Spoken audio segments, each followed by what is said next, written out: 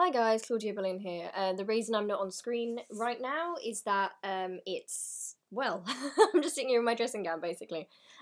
Yesterday I went on quite a rant about biphobia in stuff, triggered by an Emmerdale storyline which I've been talking about a lot. So the head writer or producer, executive producer of Emmerdale, Ian MacLeod, I'm sorry if I'm pronouncing that wrong, but I've not had to say his name before. So basically he was at like an LGBT event the other day, and I've spoken quite a lot about how in Emmerdale there's one canonically bisexual character, and the choice was made by this man who is in charge of Emmerdale to have this character cheat on his husband 3 weeks after marriage, thus enforcing every bad bisexual stereotype ever. Genuinely, what this character's done is he probably ticks every single box of the most, like, devious bisexual ever. If it wasn't so bad in terms of representation, it would actually be funny. It would actually be amusing. But yeah. So here's the article that's come out about this. There were some questionable things being said yesterday, and again, I went on a Twitter rant, which I'll probably show you in a bit. But okay, so I'm going to read you this article from Digital Spy, which I love. Hello, Digital Spy. Emmerdale boss Ian MacLeod responds to bisexual cheating backlash over Robert Sugden. Sometimes you can overlook the sensitivity around certain areas. And here we have a photograph of two of my favourite Emmerdale characters in one of the worst situations I have seen on Emmerdale. Like, people hate on Rebecca for her part in this. It's not her fault. She was written into this bad storyline, and it's not fair on her either. And I love her. I think she's great. Anyway, let's go past that disturbing picture. Emmerdale producer Ian MacLeod has spoken out to address the backlash surrounding the show's depiction of Robert Sugden's bisexuality. Some fans accused the ITV soap of promoting stereotypes when Robert cheated on his husband Aaron Dingle with his old flame Rebecca White earlier this year. Some fans. Some fans. Many fans. Okay. While the shock scenes were already devastating enough for Emmerdale's loyal army of Rob Ron fans, some viewers suggested the show was perpetuating the offensive myth that bisexual people can't stay faithful. Speaking at the Royal Television Society panel, LGBTQ in Soap, Job Done. Oh, would you invite Ian to that? Okay. MacLeod explained, Robert is a bisexual character and declared himself so relatively recently. It's provoked quite an interesting discussion point in Emmerdale. Yeah, of course it has. He's the first canonically bisexual character in Emmerdale. It's a huge deal. We took the view, with the character of Robert, that his sexuality was low on the list of things that were most interesting about him. He's devious, manipulative, and self-serving, and has what? And has been since birth? What? Okay, right. Okay. Alright, let's just go with that. Let's not talk about that. That's a bit odd, isn't it? I don't think babies have traits like that since birth, but anyway. Can you just imagine, like, devious, tiny baby bisexual Robert? Okay, anyway. But he recently cheated on his partner, and we've got a very angry backlash from certain portions of our audience who feel that we've pandered to this incorrect perception that bisexual people are somehow promiscuous or untrustworthy. MacLeod insisted that the show didn't intend to offend anyone, but the feedback has been taken on board and discussed by the Emmerdale team. That's good to know. Okay. He said, it's just a really good example of us as an editorial team forgetting people's sexuality and having this attitude of, we can tell any story we like about anyone. But actually, this has been an interesting exercise in checks and balances. It's forced us to reassess how we do deal with characters, and should we consider their sexuality more prominently when telling stories. It's been interesting for us. I still feel like you should reserve the right to have a bisexual character do something scurrilous if that's consistent with their character. And if it's truthful, that certain portions of our audience haven't agreed. Sometimes you can overlook the sensitivity around certain areas. Emmerdale continues to explore the aftermath of Robert's cheating and tonight's double bill. July the 13th, as his relationship with Aaron reaches breaking point, and I will indeed be watching. So let's talk about this little section here, shall we? It's a really good example of us as an editorial team forgetting people's sexuality and having this attitude of, we can tell any story we like about anyone. I mean, technically, yeah, you can. You can tell any story you like about anyone because you're in charge. But I think that, how do you forget that? I suppose the answer to how can you forget that is privilege, isn't it? Because people are already represented. They don't realise, obviously Ian is not aware of growing up, what it's like to grow up as a bisexual person, and to basically not know what's wrong with you, I put in. If you were looking at me right now, I'd be doing, like, quotation marks over wrong with you. But you think there's something badly wrong with you. You don't see yourself on screen. It's confusing. All you see are these horrible, like, stereotypes of untrustworthy people. Like, the only people on TV you ever see getting with different sorts of genders are never actually called bisexual. It's not treated as valid, it's just treated as greedy. How can you genuinely have your first canonical bisexual character? And I'm sorry, but I can't believe it's just ignorance here. Like, how can you do that? Your first ever canonical bisexual character. Your first ever. And then you have them cheat 3 weeks after marriage. Oh my god. And I know that he says it's in keeping for Robert's personality. And yeah, okay, so let's have a look. What does he say about Robert's personality? Let's go back up to that. So we've got manipulative and devious and self-serving. Yeah, definitely. I mean, I'd argue has been since birth. I don't know if babies have these traits, but yeah, okay. So he is devious, manipulative, and self-serving. That's very true. But there was literally a whole arc, like a whole storyline that took a long, long time, many months, dedicated to Robert coming to terms with his sexuality and dealing with that, and dealing with Aaron's like response to that. Aaron is his gay partner. And basically, we went through this really empowering time in Emmerdale, which is great, and this is why so many bisexual people are on board with this ship and this show, where Robert's like, okay, yeah, I'm bisexual, but it doesn't mean I'm gonna cheat. Like, it was so prominent, it was such a huge thing that Robert was like, I may be bisexual, but it doesn't mean I'm gonna cheat on you, okay? That's fantastic. That's like, yeah, defy those stereotypes. Like, let's do that. And then, for some reason, Emmerdale decides to undo all of that and just make it into another one of Robert's lies, because Robert's a devious, manipulative, self-serving bisexual. And so, obviously, he lied about that, and apparently bisexuals just can't help themselves from cheating. Like, genuinely, just from a character point of view. Like, there is no way that Robert, at this point in his timeline, would have cheated on Aaron. Like, yes, he has been a cheat in the past, and we can have a conversation about whether he was a good choice for their first canonically bisexual character. I still think that they always forget that there's a character called Debbie Dingle in Emmerdale. And back in the day, her and Jasmine Thomas, who was played by Jenna Coleman, were the first, like, female-female relationship I ever saw. I was a kid, and it changed everything for me. It was the first instance of women loving women that I ever saw on TV, and that was dealt with badly at the time, but to be fair, it was the past. It was the past. Things were different. But they could have chosen any character to do this, and they chose Robert Sugden. They chose him. Now, instead of telling an empowering story about how even a character with the most negative bisexual stereotypes, who plays into every bad stereotype, they could have chosen the story where he defies them, where he does find that person he loves, where once he's come out and he's been open about his sexuality, he's able to stay faithful. Like, to be completely honest, like, I don't care if Robert Sugden has a history of being a cheat, okay? That's already in his story. But what is more important? We have to ask ourselves this, okay? Is it more important to well represent an entire community who have never been represented in your show before, or to try and create cheap drama by, like, under the guise of, oh, he's staying in character because he's been devious since birth? I mean, he could still be a devious, manipulative character. You can keep those traits about Robert. You just didn't have to have him cheat after 3 weeks, after so explicitly having him point out that being bisexual wouldn't make him cheat. Like, I know that those of us who are more into the LGBT stuff and who think about this more deeply and who are part of the LGBT community, we understand that if a bisexual person cheats, it's not because they're bisexual. But we can't look at it like that, because honestly, this is the first thing that so many families, so many people, this will be the first time they are ever really exposed to bisexuality, because not many people really understand it. Their first, oh my god, it's scary just thinking about it, their first introduction to bisexuality will be Robert Sugden and this storyline. So they've gone through that whole, oh, okay, just because I'm bisexual, I'm not going to cheat. That's fantastic. I want people to see that.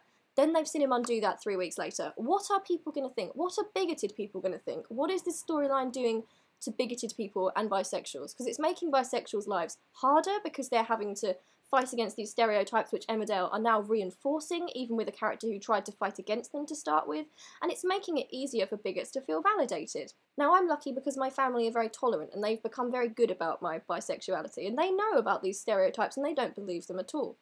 But I remember when I was first coming out, this was really hard, because society does have these negative stereotypes. Now think about what this is going to be like. This is what I'd like writers to think about here. What do you think this is like, or was like, for young bisexual people who watch the show because there is a bisexual character in it, and they are drawn to it, and they watch it with their families every weekday night at 7 p.m? How do you think this is for young bisexuals whose families are intolerant of them, who are bigoted, who don't support them? What do you think that's going to do, having their families watch that storyline? Genuinely think about that. And I want to know, was it worth it? was it worth it? Because I still can't see what the point of the storyline was. If there was some sort of aim to this storyline, like some end goal that made sense, maybe it would be easier to reconcile that in my mind. But as a bisexual viewer who loves soap, I want to write for soap, I watch Emmerdale, EastEnders and Corrie religiously, I love my soap so much. But I want to know what the aim was. I would really love to find out why they thought this was relevant, because it doesn't even feel like something which is in character for this point in these characters' timeline. I really want to know the reasoning behind this, and we still haven't got it, and maybe in the future we will understand it, but it just feels like watching it. I should also add here that I'm a feminist. I'm a very proud feminist. I'm a bisexual and a soap fan. I care deeply for the LGBT community and the rights of women, and this storyline has been downright offensive to not only bisexual people, but let's talk about, I mean, I'm not going to get into this in detail, but it's thrown Rebecca White's character under the bus. Now, I love Rebecca, but honestly, the way they've written her in some of these episodes has been so damn offensive. And why? Why? For what? And Aaron Dingle, who we all know and love. Like, why? Why? It doesn't make any sense. So this quote here, actually, this has been an interesting exercise in checks and balances. It's forced us to reassess how do we deal with characters, and should we consider their sexuality more prominently when telling stories? I just feel like this comment, it kind of reeks of the whole, oh, LGBT people, they don't want to be treated like everyone else. Like, can't we just tell their stories? Like, the social justice brigade is on our backs. But you have to remember that when you have one canonical bisexual character, that is where so much of your viewership is going to learn about bisexuality. It's going to hurt actual bisexual people. Right, a few, like, interesting, maybe not interesting, stories about me and my bisexuality. Every single negative bisexual stereotype and comment made in this show, I have had aimed at me in some way. And I think most bisexuals in this society in the UK will probably be able to relate to that. I've had people saying it's a novelty. I've had people who genuinely have been very interested in me, finding out that I'm bisexual and then saying they wouldn't date me, they really like me, but they wouldn't date me because they think I'm going to cheat. People think bisexuals are greedy, they think they're manipulative, they think they're just out for whatever they can get, they think that they cannot stay faithful because they need both. Now, Emmerdale has addressed so much of this, and if they had kept Robert as actually faithful and not playing into these stereotypes, it could have worked. But to this day, there are still characters, good characters, who come out with biphobic things and they are not called out. The narrative almost presents it, especially to people who aren't versed in community stuff, as, well, Robert is a villain and they are indeed right. Because Robert is being presented as a liar. He's being written to do these he's being written to be devious and manipulative and lie. So why on earth would anyone take him at his word when he tries to, like, defy bisexual stereotypes? It doesn't make any sense. And again, it doesn't have to be Robert Sugden. Here's the thing, right? Say it's really important to you to have Robert as a cheater in every relationship he's in, regardless of the character development which has happened and the clear differences in his relationships with Aaron and, you know, the arc he's gone through, which I thought meant something, maybe not. But it doesn't have to be Robert. Like, you could have another bisexual character. You could sort this out. The situation could be sorted by making, like, for example, go back to Debbie's bisexuality. Have Debbie say that she's bisexual instantly. Problem solved, because you've got two different bisexual characters with different traits. Bigots who are watching the show are forced to acknowledge that we are all different. That means that they are actually forced to see that Robert, for all his negative qualities, does not represent bisexuality. And then there's this quote: "It's been interesting for us. I still feel like you should preserve the right to have a bisexual character do something scurrilous if that's consistent with their character and it's truthful." I mean, yes, but you've got to understand, like, I'm guessing you guys, you weren't, this storyline wasn't forced upon you, right? You chose this storyline. For some reason, some people sat down and thought, you know what would be really great after a huge storyline about Robert trying to prove that being bisexual won't make him cheat, and, like, trying to make sure Aaron knows that, and to deal with Aaron's biphobia and Robert's internalized homophobia and his confusion. Like, these people sat down in a room and thought, okay, well, after all that, let's actually get them married. Let's get them married, people. And then we'll have the bisexual cheat after 3 weeks. Someone sat down and did that. That's not just, I mean, sorry, I want to believe that's just naivety, but how can that be? How can that, I just don't even believe it. It's worse than I could ever have imagined. And at the time when these spoilers were coming out, people couldn't believe it. People thought, it can't really be that bad. Surely they're just like trying to create drama. Like, it won't be that bad when it happens. But it is bad, my friends. It's got even worse. I mean, at this point, the bisexual guy is now the woman he slept with. Poor Rebecca is having his child. I mean, forever now. Whatever happens in this storyline now, if that baby is Robert's, and if the baby makes it, which I hope it does, I still think that baby is Ross's, but there we go. If that baby does make it and it grows up, even if we grow to love that character and they deal with stereotypes and all that stuff, there is still going to be a constant reminder. Like, it's like I feel like I'm Aaron here. It's not the reminder of Robert's betrayal because, okay, fair enough, like, that was written into the story, that's not his fault. I don't blame him for the bad plot lines. But it's a constant reminder of this biphobic storyline, and that the writers clearly just did not care about their bisexual viewers. Sometimes you can overlook the sensitivity around certain areas. Oh god, please, Ian mate. Now, I love Emmerdale, and it's done some amazing things, and I don't want to get at Ian, and I'm honestly, I have so much respect for so many of the storylines, like the Ashley dementia storyline, amazing. The Piers and Rona storyline, absolutely fantastic. Like, some of this stuff has been so groundbreaking and educational, and I've learned things about different issues which I never knew before. And isn't that the whole aim of soap? Like, so that's why it baffles me so much, because on the one hand you've got this amazing sensitivity shown to these topics.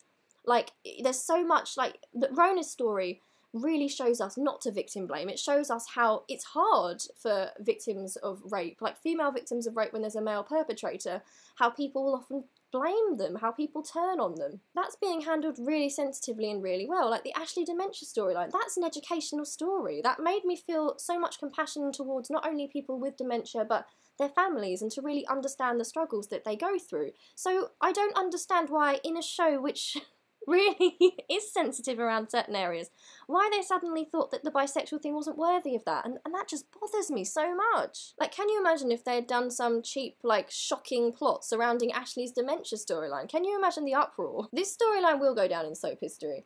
In the future, the soap history books will not look back on this kindly, because we are going to look back one day when we've come forward in the LGBT community, when it's not just the G in the LGBT which is being well represented, when all of us are. When we look back at this, and we look back at media, and we look back at soap and how they dealt with this stuff, we are going to look at this storyline. This is one of the storylines which was groundbreaking. It was one of the first big exposures to bisexuality that lots of audiences are going to have. We're going to look back on this, and we're going to be disappointed, and we're probably going to laugh. We're probably going to take the piss. We're probably going to look back in about 20 years' time and laugh at how horrendously biphobic and awful it was. It's going to be famous. It's going to be soap famous. People will look back at this biphobic storyline, and it will be an absolute joke. So I made a tweet chain yesterday just because I was bubbling over with the biphobia stuff. And again, it's not just Emmerdale which does this. I think when you're a bisexual fan, it's so frustrating because lots of shows do this. I mean, for example, Orange is the New Black, appealing because Piper, the main character, is bisexual, but they treat her bisexuality so badly. It's so invalidated, and it's frustrating. But anyway, here is my tweet stream, and I'm going to read it to you because it's just relevant here. Okay, so Ian had the perfect opportunity to say, okay, we screwed up, we'll do better with BiRep. That's all it will take, to be honest. I get so tired of people from privileged groups acting like the representation of minorities isn't important at all. If you are lucky enough to have control of a TV show, you can't then use it to enforce stereotypes about minorities. That's not even ignorance, that's plain nastiness. Ignorance would have been not addressing the bi stuff. Ian chose to have his one bi character cheat after 3 weeks of marriage, after months of development and talking about how being bi doesn't equal cheating. So many of the viewership are bi or LGBT. That's why Rob One is so popular. So why put those people through this? How do you think it is for us bi people who have intolerant families and having to sit down and watch this storyline together? People will use it to justify their bigotry. People will feel validated. That even though the bi characters said they could be different, essentially they weren't. So many people will only know bisexuality from Emmerdale, and they threw us under the bus like this. It would be funny if it wasn't going to harm actual people and impact the real lives of actual bisexuals. If you can identify why Aaron is so successful as a character, because he's not a stereotype and has always had so much nuance, then why is it so hard to see that having Robert play into every negative bisexual stereotype is a bad move? I'm just angry as a bi person because this is the sort of thing people think of us already. Literally, I've had all these stereotypes used against me. Gay people think I will cheat and have told me that. Straight people think I just crave novelty. And Emmerdale is being complicit. Even if it's unintentional, the damage is real. Please think about it, Emmerdale, please. So I guess this is a video, it's expressing frustration, but it's reaching out in a way and just saying, please, not just Emmerdale, but to all shows, especially soaps, because soaps have such power.